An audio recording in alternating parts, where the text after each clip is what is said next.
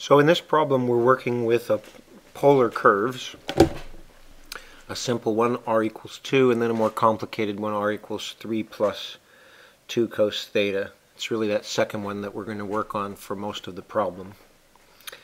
And we're going to have to find an area, and we're going to have to interpret, we're going to have to both find dr dt and dy dt and interpret the motion of that component, the r component and the y component. And so I think the information that is going to be useful here is simply how we represent x and y when we're working from polar coordinates, and also how we calculate areas when we're working with polar curves. So let's start with part A. We have to find this blue region. Now, there's more than one way to handle this calculation, but taking some time to think about it at the start can save you a lot of grief. And the thing that I found the simplest was to say, this blue area separates into two. These vertical lines are really just some fraction of a circle. That's kind of the outer blue here. And then this inner blue, which I've done in a crosshatched fashion, that's really the only one that involves this r equals 3 plus 2 cos theta. So if we can simply find the area due outside of this arc between 2 pi over 3 and 4 pi over 3, and then separately deal with the area inside this arc, then this problem becomes much simpler. What about the area outside that arc? Well, if you go from 2 pi over 3 to 4 pi over 3, that's an arc length in the unit circle of 2 pi over 3 radians. That's 1/3 of the circle. So that means that these vertical lines, I apologize, I called them horizontal, these are vertical lines. This area is 2/3 of a circle of radius 2. And so what we first have is 2/3 of a circle of radius 2. And a circle of radius 2, of course, is going to have an area of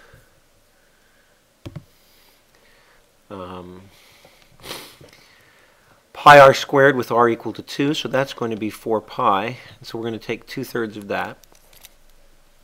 Then all that's left is an integral involving this second r function, 3 plus 2 cos theta. And that's going to be an integral from 2 pi over 3 to 4 pi over 3. And the function we're integrating, the area function, is 1/2 r squared d theta, where r is 3 plus 2 cos theta.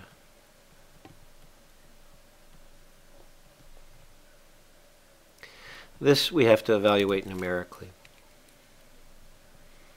Or, to put it a different way, we're allowed to evaluate this numerically, so why bother with trying to do it analytically? So we'll get an approximate answer.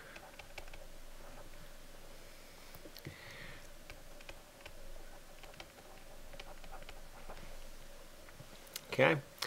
And so that result is approximately equal to, so let's just say area equals that, and so the area is approximately equal to 4 pi, 2/3 of that, that's going to be 8 pi over 3. And then we're going to evaluate this integral, as I said, numerically. So I've gone ahead and put that r function into y1. We're going to use it more than once here, so we may as well put it in just once and then manipulate the y1 variable, so to speak. So what we have to do is we're going to do an integral. So we need to go into the catalog, or however you get to the integral function. And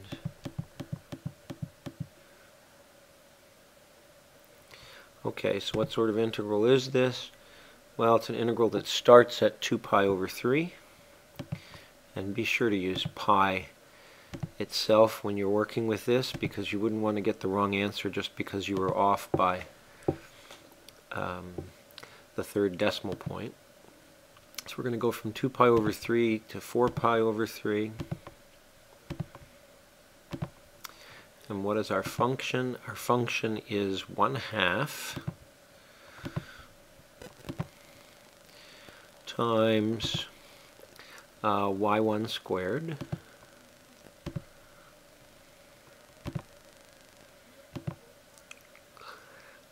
quantity needs to be squared, and we're working with respect to x. Okay. To that we're going to add, what did we say, 8 pi over 3.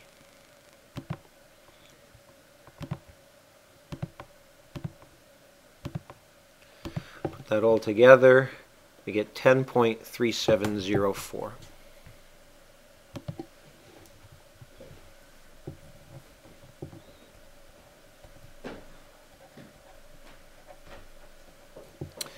All right, now part B. Well, what they tell us is a particle is moving along this path. So now we're parametrizing it as some function of t. Okay. But what we say is that dr dt equals dr d theta.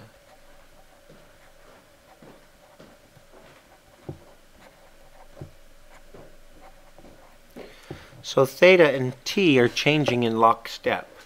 How r varies with them is one works just as well as the other, the t or the theta. And so now we're trying to find dr dt at theta equals pi over 3.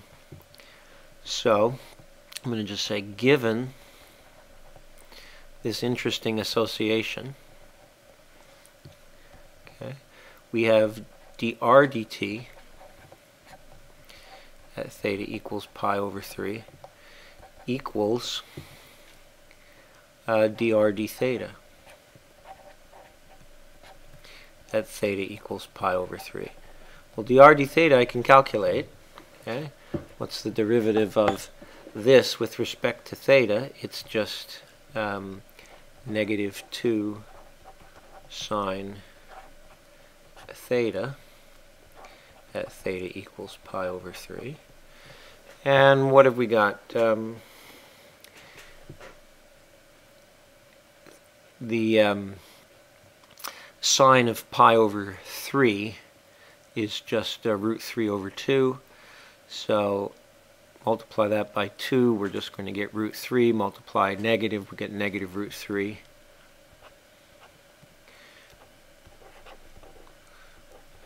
Or we could have just done this in the calculator to get an approximate value of negative 1.732.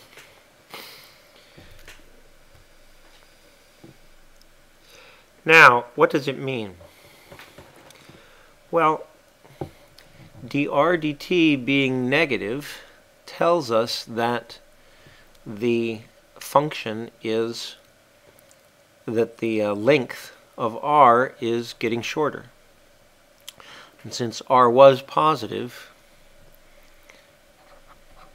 we're just going to say at theta equals pi over 3, dr dt is less than 0, and therefore the particle is moving towards the origin.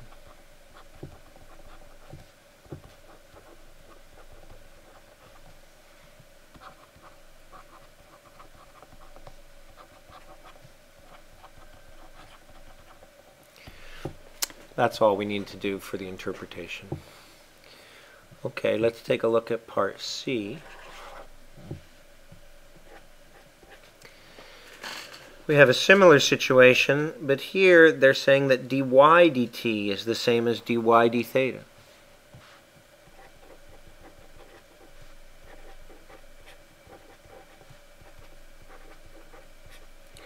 Again, what that suggests is that theta and t are moving in lockstep. So, you know, you're basically going around radially at pi radians per second or whatever. And so finding dy dt at theta equals pi over 3. So dy dt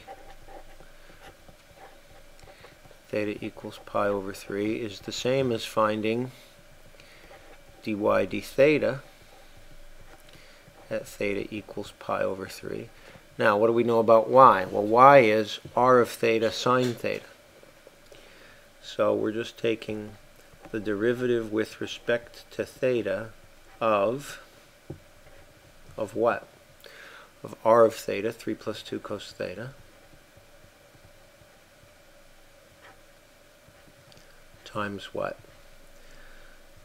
Times sine of theta. And for this one, again, since we are using a graphing calculator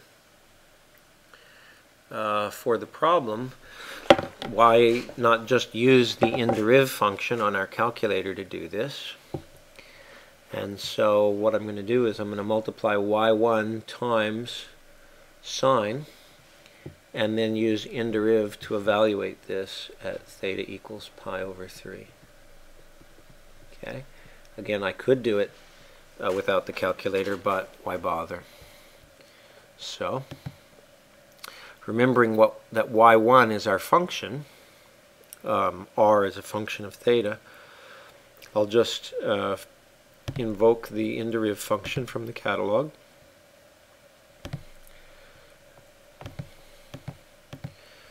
There it is. And we're working with respect to x, theta really, but we're just using x because we're not working in polar mode on the calculator. And what did we say that was? It's going to be y1 times sine of theta.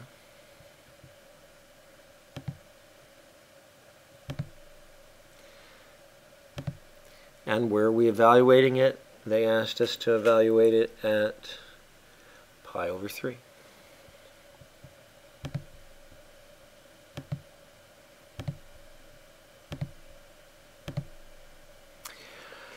Looks like 0.5. We probably could have done this analytically, as I said, and gotten exactly 1/2, but no need to. We're just going to write it out as 0.5000.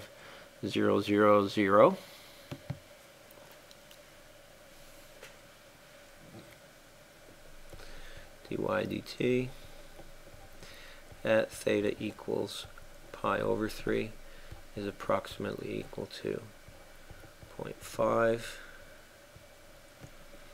Let's make sure we got our sign right. Yeah, we did.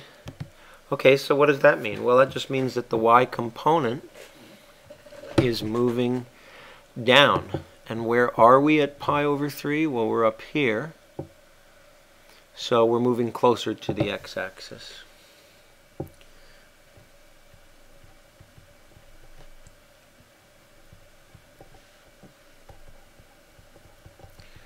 Particle is moving towards. I'm sorry, what did we just say? We said this was positive, so it means that the particle is moving away from the x-axis.